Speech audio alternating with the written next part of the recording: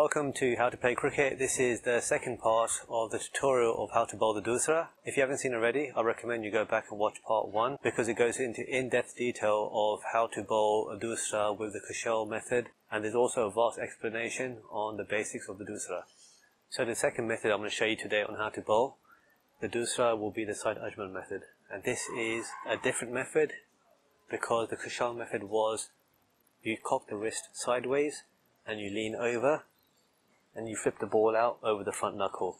With this one you don't cock it sideways, you cock it backwards and then you release it from the front and it pops out from the front of the hand. The benefits of this and the reason why I mainly bowled the Doosra with this Saeed Ajmal method is because you can control the ball more easily, you can put it on the spot exactly where you want it to, and it's easy to bowl more variations. So you can bowl your Doosra and your off spinner with very similar action, which is almost unpickable because the differences in your hand movements are so subtle that a batsman will not be able to pick it, especially when you're doing a crossing. Let's go down to grip. For the Kushal method, I did say there was no particular way of holding the ball. For this one there is, and it's a looser grip. So this is my grip on how I bowl the off spinner. Thumb on the ball, main fingers, I've got the seam against my finger, and from here I will bowl the off spinner. To bowl the Doosra you have to have a bit more looser, and you can clearly see daylight in between the finger and the cricket ball. Now if it slips then I just add a bit more pressure, but you can just see a little bit of daylight between my finger and the cricket ball. Next thing you do notice is my thumb is upwards because you don't want your thumb to get in the way. Saeed Ajmal also has the thumb upwards. And there's an interesting story.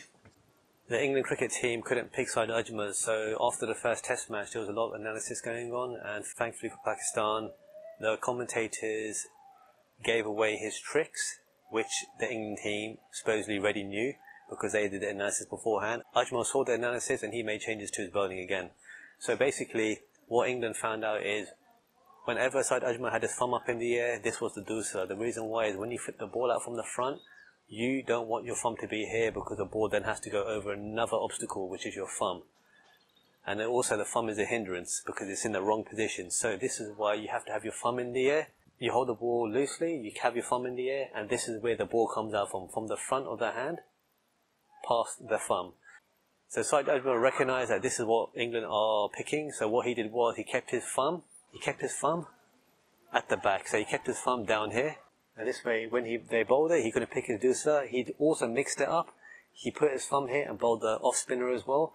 So he was changing his thumb positions just to show the batsman this is off spinner as well as a Doosra. Now there is some exceptions. I have bowled this with the seam, and this is out of the 3 types of delivery which I will be teaching you, the Kushal, the Ajmal and the Murali methods. This is the one which I recommend you can bowl with the seam. The reason why is you can hold it on the seam, and when you release the ball from the front of the hand, the ball can come out with a straight seam. So you can manipulate where you're going to drift the ball. This way you can bowl the ball like a Doosra. It comes out, the ball is pointing towards first slip, and with the rotations the ball out swings. On pitching, it Doosras away from the bat even more. So you can get appreciable movement, and this is what I have bowled a few times. But for this to happen you need a very good ball, a newish ball. This is an old ball, so this is one of the reasons in matches I never attempt to bowl with the seam because there's no benefit of the swing. Now the benefit of the Saeed Ajmal method is the bounce. It's a very good action where you come as high as possible from a high position and you can come straight down. As a result you're giving lots of topspin and the ball will dip and bounce as a result. So here's how you bowl it. Get into a good position like an off spinner. You bring your hand round, and from this position you are now turning your wrist upwards. So the palm of your hand is facing the sky. For an off spinner your hand will be down here. You'll be coming around bowling off spin. So your hand, when bowling the off spinner, the back of your wrist will be pointing towards the sky, but for the Doosra it will be the other way around. Now as soon as you cock your wrist around, you get the automatic flex which I mentioned in the first video, and it looks like you're now bending your arm, but actually what you're doing is just cocking your wrist and you've got the natural flex. This arm now comes all the way over And this is where you get as high as possible. The higher you get, the better. So what I try and recommend is you go in your tiptoes, because this actually helps your Doosra and also helps your hand positioning. So you get as high as possible. And from this position, only from here do you rotate your wrist. So from here you do a quick rotation, and it's not just a quick rotation where you're turning your whole wrist around and bowling it. You are dragging downwards. So you're bringing your arm round, rotate your wrist here, and you drag downwards. You're literally pulling down on the ball. This is where trial and error comes into it. You have to practice and bowling a ball uppishly, and from uppishly I look at towards the batsman's helmet and bowling it towards that angle, and with the correct speed the ball should dip and land in the perfect area. So it's all about finding the loop that you feel comfortable with. For me, you can get as high as possible. You could rip the ball downwards. The overspin will let the ball dip. So I aim for the head. I know my pace, so I know where the ball's going to land. And from there on in, with that loop, the ball dipping, the ball will bounce extra. And this is why I love this action more than any of the other Doosra bowling. So Saeed Ajmal got done for chucking. And the reason why is, when he got to a high position, he extended his arm. When I bowl my Doosra, I don't extend my arm. I follow through with the bent arm. So the reason why is, if you remember, if you cock your wrist sideways, you get the natural bend. And when you bring your arm over, it strains your shoulder. So you have to bend your arm slightly to reduce the strain. This way you can get your arm closer to your ear. The people like Murali, they had the luxury of being very flexible. They could turn their wrist and come right towards their ear. But us mere mortals who can't bowl without injuring our shoulder, we have to just bend our arm slightly just to relieve the strain. And bending the arm and bowling isn't a sin, because if you remember, I mentioned Gareth Batty in the first video. He bends his arm and comes all the way over and bowls his off spinners. So bending the arm isn't a problem, it's extending it. Saeed Ajmal did extend his arm, and that's because his back of the hand wasn't fully facing the batsman. He's got very, very long fingers, like most international off spinners. He bowled it more from the front, so the two fingers rotated and it went straight from the front. Like this, my one is more cocked sideways. And I find it easier this way because, as I say, I don't have the longest fingers. And from here, I can definitely drag down more. There are days where I bowl it from the front of the hand and not from a cocked wrist. The reason that happens is because I've got full control of my deliveries. So Ajmal got done for chucking because he used to throw the ball. The reason why is, when he got to this position, he's extended his arm, and that put extra pace on the ball. Now, the main reason why he put extra pace on the ball is probably the pressures of international cricket, where you've got to bowl fast and flat. He bowled very fast, and the Doosras were very flat as well. Another reason why he got pace on the ball was he had this specific action which no bowler in international cricket has got. I'll show you from side on. He used to get his high arm, and then he used to have this whip action where he used to lean backwards. And we all know in cricket you don't lean backwards like this, especially for spinners, and then you still come straight down. Come straight down, and then at the same time that creates elastic energy in your arm, and that makes you bowl the ball faster. One thing I did do is mimic people's action to see what works for me, and leaning back is a pretty good example. From here you can judge what you want to do next. You want to stop in your action, judge, and then whip your body around. Body comes first, then the arm comes round. There is one drawback, because it's a flawed action and coaches don't teach it, because it gets you off balance. Another advantage of bowling the Saeed Ajmal way from front of the hand is the revs you give.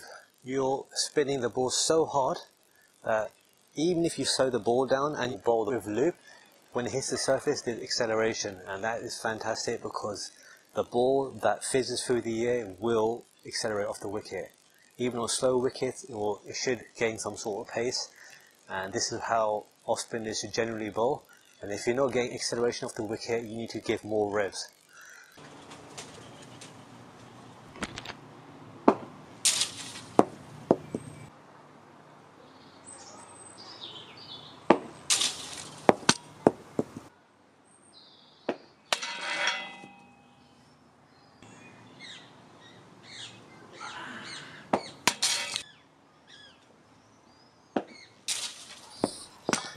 So while the first one was very flat, it just turned away a bit. I will try and flight it now. When you do play cricket, I recommend you practice before the match. And when you come into the match, you don't bowl the Doosra to start off with, you don't bowl any variations, you start off with your basic off spinner. If you have to, try and get 3 overs out of the way of off spin, get control of your fingers on the ball, make sure you're comfortable how you're gripping it, and from there you can start experimenting. By then your wrists are warmed up as well, especially if you're from England and the conditions in the morning are usually cold. And now I'm going to go around the wicket to show you that the turn now is going to be much more. This is why Saeed Ajmal always goes around the wicket to bowl his Doosras, because from here you can twist more, you can get more body into it. So here I'm going to bowl the Doosra to a left-hander. And now I'm going to bowl the Doosra to a right-hander.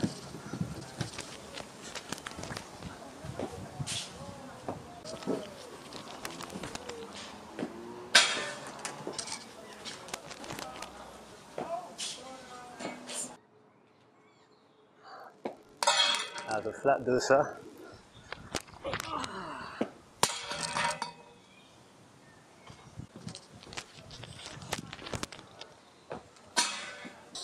So as you can see straight away the control is much better. I know what I'm bowling, I can say it now, and whatever I bowl will come out.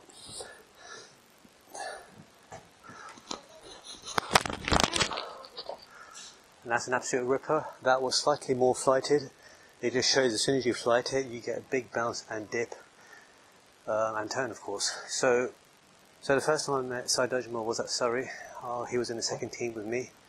He wasn't an international player then, so we got to know each other just through playing cricket for second team Surrey. First time I met him, he was doing throwdowns with me. Everything was going away from the bat. I wasn't taking much notice because usually I think I'm a player who can pick anything that moves. I thought he was bowling leg spin, that's how much it was moving away. Yes, we weren't bowling for full length, we were just doing throwdowns to each other. So we were playing a 3-day game, and I was at mid-wicket for 2 days. Every time I saw him bowl, I thought he was bowling leg spin. It took me till the second day I realised that this guy is bowling off spin like me, and then I realised, wow, he's got such a flexy wrist, such a fast arm action, I couldn't pick it from square on. And that was the first time I saw Ajmal play. He was taking 6 wickets every other match in the second team, but because he wasn't a recognised name, because he wasn't playing for Pakistan, he never got picked for the first team, but I believe he should have been county contracted right there and then. So now we come on to the third method, and one of my favourite bowlers, Muttiah Muralitharan. We're going to bowl with his action. So Murali's talked about in subsequent videos that it took him 5 years to bowl the Doosra in a match, so that's how long it generally takes. And like Murali, I started bowling off 16 yards. And then slowly but surely going back to the full length pitch and hopefully getting the Doosra right. With this in-depth video, you'll get a more quicker understanding of what it is, because back then Murali was inventing the Doosra from scratch, but now we have all the resources and I am showing you different methods, and all these methods which I'll be showing you, you can mix them all up. I sometimes bowl the Ajmal method where I lean slightly over and bowl it, just for variation's sake, but sometimes it comes out easy. Murali cocks his wrist sideways and then he whips the whole wrist round, so he's got this big whip round action, and there's a lot of energy involved, and out of the 3 actions, this is the one which you can bowl with a genuine pivot and follow through, and at the same time when you're doing it you whip your wrist round, and that's how it works, and that's how the Doosra comes out. It's not a case of that you whip the ball on its axis and get the ball to spin on its axis, no. You cock the wrist, and then when you whip the ball comes out in the Doosra motion. If you just bowl it like this and you spin it, you're just throwing the ball on its axis and the ball will skid on, so that is a variation. But cocking the wrist and then whipping it around, the ball is released from the front in the motion towards first slip. With this example, you don't need to aim towards first slip and bowl the ball.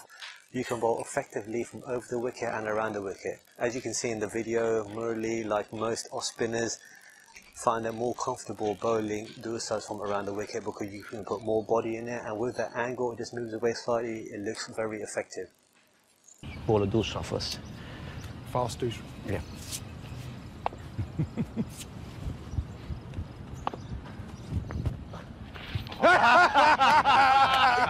Absolutely. Safe to say, I had no idea what that was doing. So my grip is more like the Kushal method. It's cross-seam. I'm holding it quite tightly. And like Murali, I try and mimic bows to see what works for me. And when I start off a spell, I try and keep my arms upwards like this, just to get my head in the right mindset of how to bowl the Doosra. Once you've got the Doosra going and you've got your rhythm, then you can employ your own action. And sometimes I just go back to the side Ajmal way, because I try and mix deliveries up, where Ajmal way is for the top spin revs, that bounce. This is for drift and spin. The Kushal way is not the easiest ball to bowl, but I do bowl it just for variation's sake, where I bowl it to come in, and it's so subtle that you just break the wrist at the last second that the ball becomes an off spinner. Otherwise, if you continue to flip the ball out of the knuckles, it becomes a Doosra. So with this method you can come in from an angle, and I do recommend it, because coming in from an angle you have to then pivot more, and that gives it more body, and you get that sort of effect like you're coming around the wicket where you have to pivot more. So now I'm going to show you deliveries of the Muttiah Muralitharan way.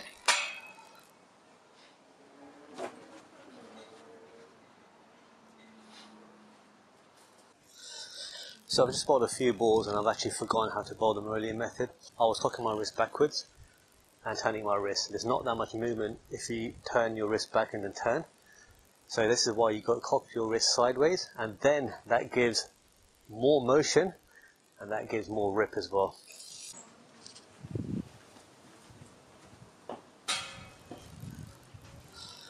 That was a leg stump ball. Now I need to get on off stump. Yeah, that definitely turned.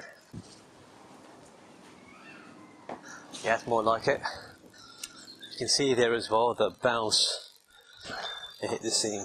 It was cross seam. That ball kicked. Yes, it's a hard surface, but hopefully you get a general idea that you do get major results with bowling cross seam. The Doosra is there to make the batsmen change their mind when it comes to playing their shots. It makes them think more, and just to have that in your armoury will stop them coming out of the wicket. And ultimately, if that gives you more dot balls, that can only benefit the bowler, because they eventually have to get runs off you somehow.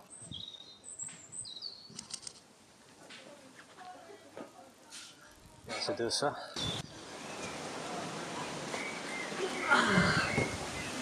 Whenever I try and get as much height as possible, the Doosra comes out every time. It's only when I'm flat-footed do I struggle. Now I'm going to be going around the wicket, and you will see it will be much more easier to bowl the Doosra.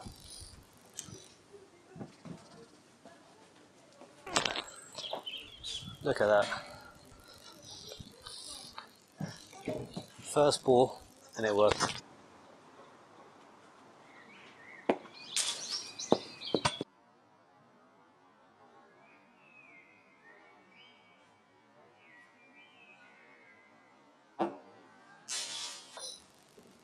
So there we have it, 3 methods of how to bowl the Doosra. Kushal, Ajmal, Murali. My major tip for you is we are not flexible like Murali, so if you can employ a bend in your arm, use it to your advantage, because then you can come closer to your ear when you bend your arm. But always turn your wrist and never straighten it. It's very hard to straighten anyway when you turn your wrist, but from here you can still whip down. And this is one of the biggest problems with off spinners, when they bowl the ball very upright, and that's it. You should be whipping downwards. If you do it with a Doosra, you'll whip downwards with a bent arm and you come straight down. You're using more momentum, your momentum is going towards the target, and that is a real way to bowl off spin and Doosra bowling.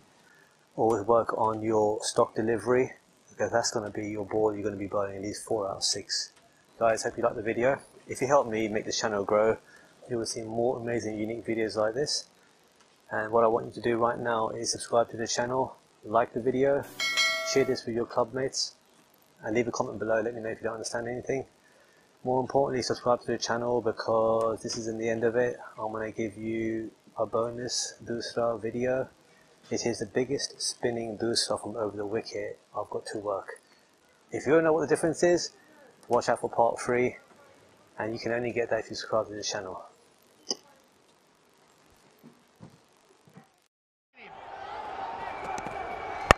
Yorker is hit into the gap, and that's 50. Incredible stuff, really is one hell of a batting effort from him. He loves it, the fans are loving it, the dugout is incredibly happy because they're seeing a sensational 50 here.